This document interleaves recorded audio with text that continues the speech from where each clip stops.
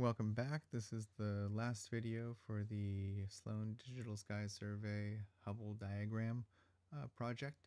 This last part is called the Hubble diagram. It's where we take the distance data and the redshift velocity data and make a graph out of it. So the idea that the universe was once small and expanding apart, I love this animation. It's an incredibly simplified version of how our universe evolved. Everything moves apart from everything else. We are putting together something that is modeled in this way, that the relationship between redshift and distance, or speed, that's speed of light times z, and distance is related through this special number that we call h naught, the Hubble constant, a constant of proportionality that relates how fast an object is moving away from us to how far it is. And that's really characterizing how fast the universe is stretching out, how fast it's expanding. So we have this nice linear relationship that we're expecting. That's the model we're working in.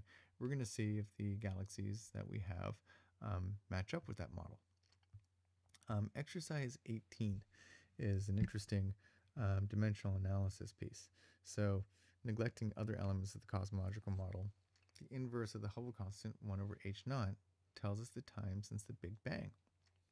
So using a Hubble constant of h naught is 70 kilometers per second per megaparsec, can we turn this into an age of the universe that makes sense? So is this consistent with 11 to 13 billion years old? Because the oldest stars that we see, they're somewhere around 11 to 13 billion years old. We see them in globular clusters.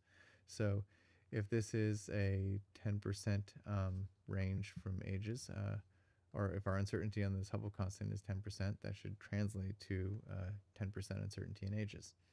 So I can't just divide out kilometers in megaparsecs. That is going to not give me any kind of real number. 1 kilometer is much smaller than 1,000,000 parsecs. So I have a number that I can use. 1 megaparsec is the same as 3 times 10 to the 19 kilometers. So we'll use this and try to turn the Hubble constant into something else that makes a little sense. I'm going to start here. We have h naught equals 70 kilometers per second divided by 3.1 times 10 to the 19 kilometers, because that's replacing the megaparsec. So what's going to happen here is the kilometers cancel out, and I get 70 over 3.1 times 1 over 10 to the 19. I'm just stretching all of this out, times 1, or the unit is 1 over seconds. Maybe I'll write seconds, that doesn't look like a 5. Because the kilometers cancel it out, but the seconds is on the downstairs of the upstairs, so it's going to be on the downstairs of the final unit. But the age of the universe is going to be 1 over the Hubble constant. So let's just flip everything. I can say 3.1 over 70 times 10 to the 19th, and this final unit will be in seconds. I can use the magic of Microsoft OneNote to tell me what 3.1 over 70 equals, and that is 0.0443, which I can say this is 0.0443 times 10 to the 19th seconds. Or I can move my decimal 2 places, so this is 4.4. I don't really have anything more than 2 significant digits anyway, so I'm just going to neglect that 3. Times 10 to the 17, because I've dropped 2 powers of 10. So where I'm going now is I can take the 3.515 times 10 to the 16 seconds in a billion years and divide this out to turn this seconds into years. So I have 4.4 times 10 to the 17. Let me bring this up so that's more in our attention. Divided by 3.15. Let's just turn this into 3.2 times 10 to the 16. The units up here are seconds. The units down here are seconds per giga-year, 1 billion years. The seconds cancel out, and what I'm left with, notice 10 to the 16 divided out from 10 to the 17 is just 10. So I get 4.4 over 3.2. And this whole thing is times 10, and this will be in giga-years. Let's use OneNote to give me more of an exact number. 4.4 divided by 3.2 equals 1.375. I'm just going to round that and say this is about 14. Actually, sorry, I'm jumping ahead. It's going to be about 1.4. So what we have is 1.4 times 10 giga-years, and this is where I was jumping to 14. Just get rid of that 10 and say 14 giga-years. So this is where we have an estimate of about 14 billion years for the age of the universe.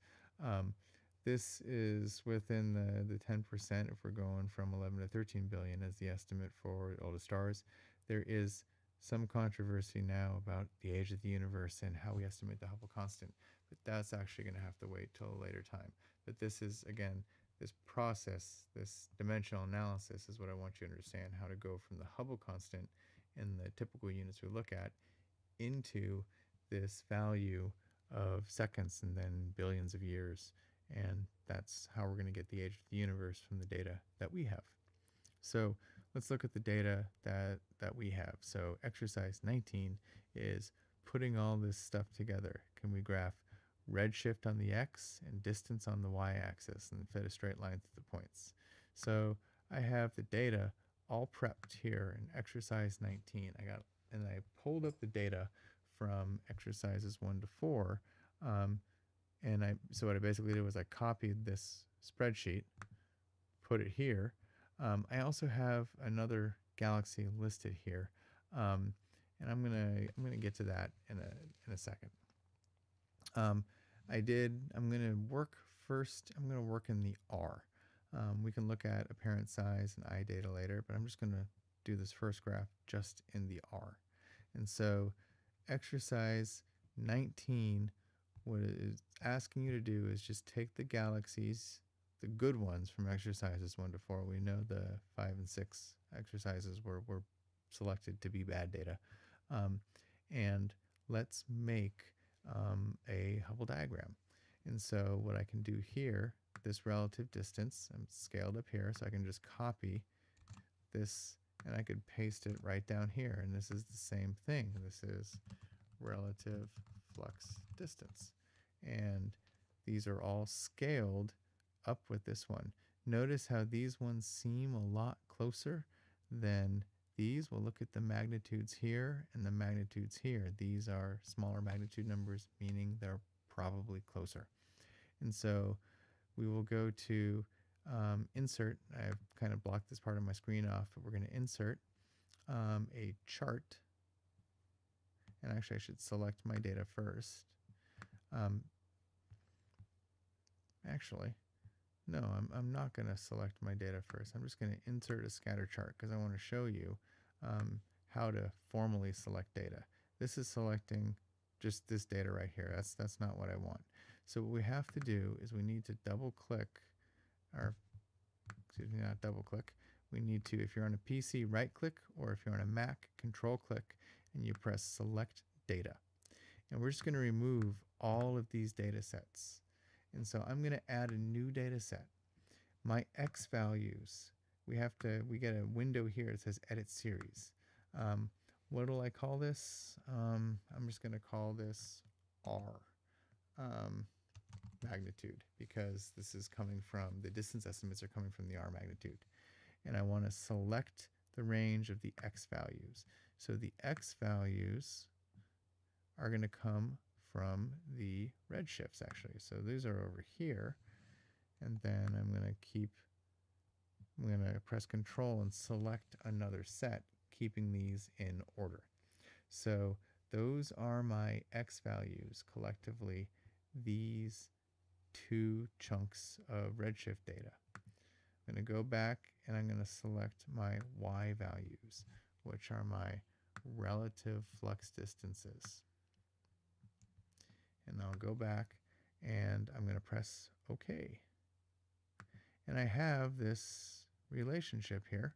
I can press OK to go back to the chart. And now I have this nice, tidy, looks kind of like a linear relationship. Let's see, we need to fit a trend line to this. On the vertical is relative distance. On the horizontal is redshift. I'm going to move the legend over here. So you can move stuff around. And I'm going to change the title. I'm actually going to not even have a title for this. But what I do want to add, we can go to add chart element, is I want axes title. So primary horizontal, I'm going to call this, oops, I started typing somewhere else that I didn't want to type in. I have to double click on this new axis title that I've added. And I can call this redshift. And I can move this around. I can make my chart. I can start sizing stuff so that it gets easier to read. And then I want to add another one. I want the primary vertical. And so I click on it. I'm going to call this relative distance. And what I want to do is I want to shift this so I'm not covering up anything. Again, format it so it's easy to read. And then the last thing is the chart element I will add is I'm going to add a trend line. And this is a linear trend line. And I also want to look at the options of this trend line. So when I click on it, it comes up on the side here, my trend line options. And so the last one, or the more statistical trend line options, I'm going to force something. I'm going to set the intercept at 0. And that's because we're assuming if the redshift is 0, the relative distance should be 0 on this intergalactic scale. I want to display the equation on the chart. And I lost my trend line options window, and I also want to display the r-squared value. So the r-squared is not the nice 0.99 that we had seen before, but it's still closer to 1 than to 0. So we have maybe a correlation, maybe a linear correlation. This needs further study, meaning we should probably get a lot of galaxies. So this is the graph that exercise 19 would like you to present. And you can do that for just one of them, but you can also, maybe you wanted to compare how does the apparent size work with this. So what I can do is I can click back on the chart, control click if you're Mac, right click if PC, and you can say select data, and I can just add a new series. I'm going to call this series name apparent size. I'm going to do the same thing. I'm going to pick my X values. Those are here and here. So I have to use the version of select again that lets me select multiple sections. I'm going to pick the Y values, but now I'm going to use my relative size distance. Oops, I didn't actually put the relative size distance in here. That's okay. Let me just finish up with the chart, and I can add those later. So I'm going to press OK. So I have a bunch of zeros here. But what I'm going to do is I'll just copy this set of cells and then paste this in. Now the chart filled everything else in. Again, this is what's super beautiful about Excel. And so this, I want to make sure my trend lines and the equations are all matched up. You can even change font colors. So I should probably change the color of this font. The label options, I think is actually, if I just change it right here, that the font color should be blue. There we go. Yeah. And so now I know that this equation goes with the blue data. I'm going to add another trend line. So I'll be on my chart, and then I go back to the chart design menu and go to add chart element, not legend, trend line, and I want linear. And this is going to be the apparent size. And so the trend line options, I have to make sure I select the trend line. And notice I want to still set that intercept equal to 0, display the equation, display the r squared value, put it down there, but let's change the color of this guy. So I go back to the home menu, make sure I'm selected there, and let's set the color as red. So the r squared for apparent size is clearly not as good as the r squared for the magnitude or the brightness-based distance. So I tend to go, we're going to go with brightnesses as getting a real information for this. The last thing I would like to do with this data is we're going to make a separate graph. And this is where we can insert some columns, meaning I'm going to put in a new column here just to give a little buffer between it and the other columns. I'm going to call this velocity. And so velocity is going to be equal to my redshift times 300,000. And this is the kilometers per second of how fast the galaxy is moving away from us, or how fast space is stretching in between us and the galaxy. I can paste that down there. I can paste that down here so I can get the actual velocity. And then the last thing that I need to calculate is what is the actual distance in megaparsecs. This is where we have a known galaxy. So there is a place to go to. And it's not linked here anymore, but I do have the link. It is posted in the documentation for day 18 for class, and it'll be posted in the comment for this video. I go to this link called Famous Places. And I want to go to Famous Galaxy Places. And the galaxy we're going to use is this galaxy called NGC 450. Because this galaxy we know the distance to it a bunch of different ways. So SDSS, we have this information for it. We got magnitudes. We also can get, of course, things like petroradius, but we also can get a redshift. And the redshift, again, correlating a magnitude with the redshift, most important. Remember, get the redshift that's listed above the spectrum. And then the other thing we want to get from this, and this is where we click this other link called NED. And this stands for the NASA IPAC Extragalactic Database. And so I click on that, and the website is still opening. But what's going to happen is I will have a search results. NGC 450 is the first one, and it brings me to its home, and then I have redshift independent distances. I need to figure out a known galaxy where its distance was found not through a redshift Hubble curve method or Hubble diagram method, but some other way. So there are 24 individual distance methods for this. I'm curious to see what they are. How were these? These were done with something. This is you can look at this if you want later. This is called the Tolley-Fisher relationship for galaxy measurements. But what we have is a megaparsec distance. I'll let you look up Tolley-Fisher. This isn't ideal. If we had like a CFID or a supernova in this galaxy, that would be the most ideal, but this will work. And so I'm going to take this megaparsec distance, note it 17.613, and that's going to go, I have it already right here, the known distance in megaparsecs.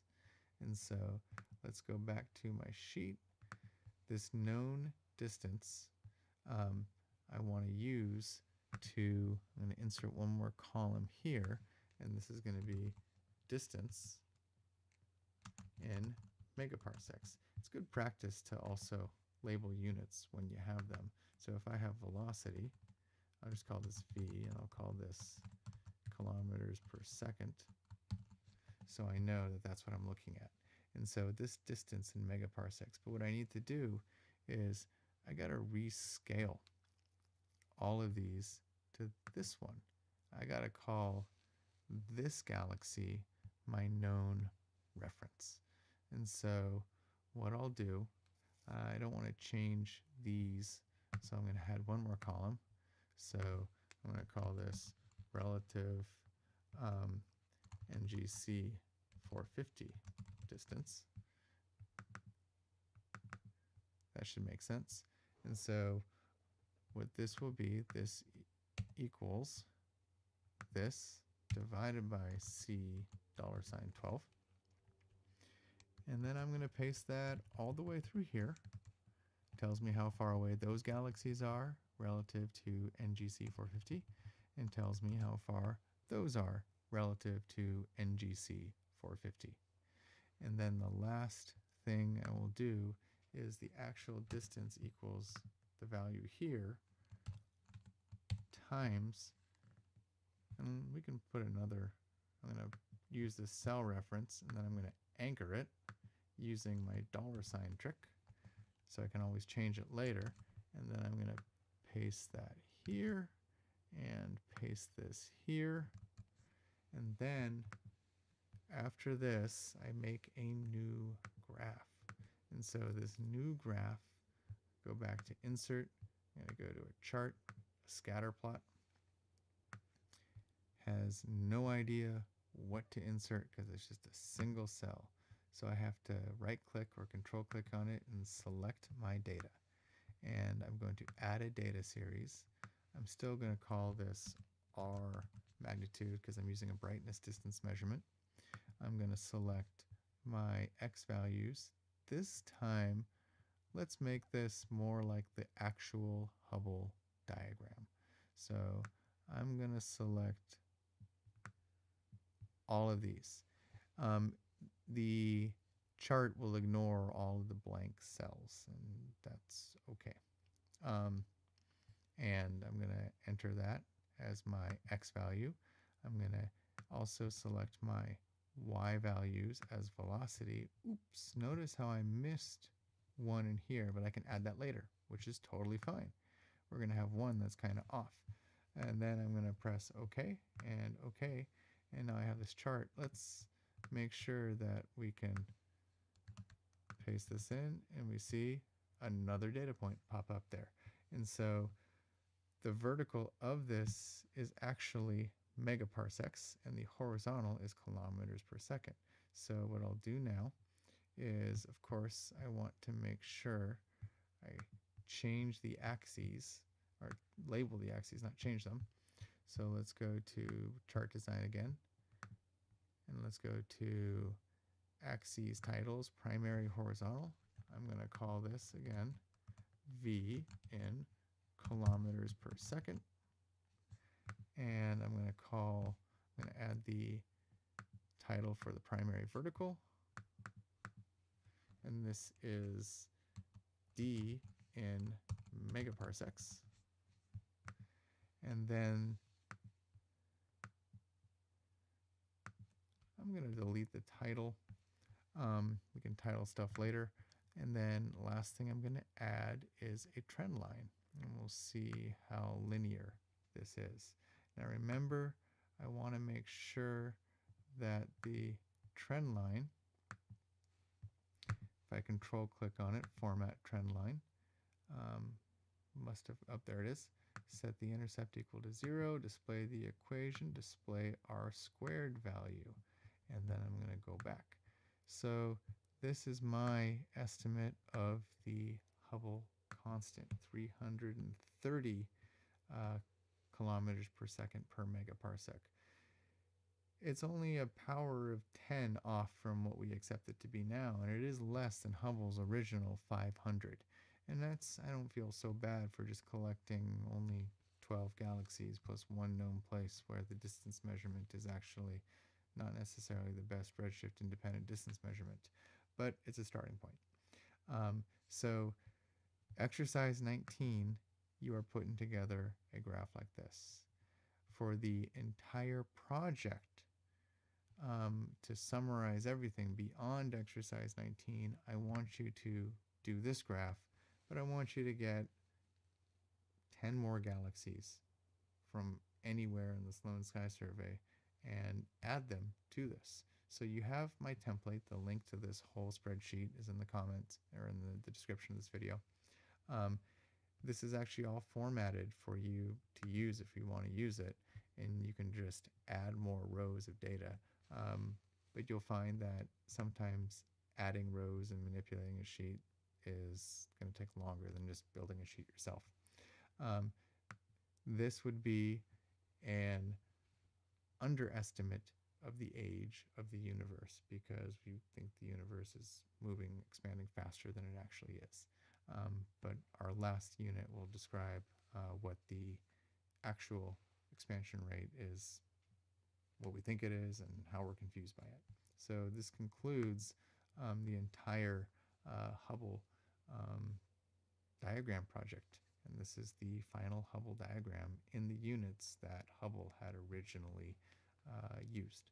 So go back here to the final project page.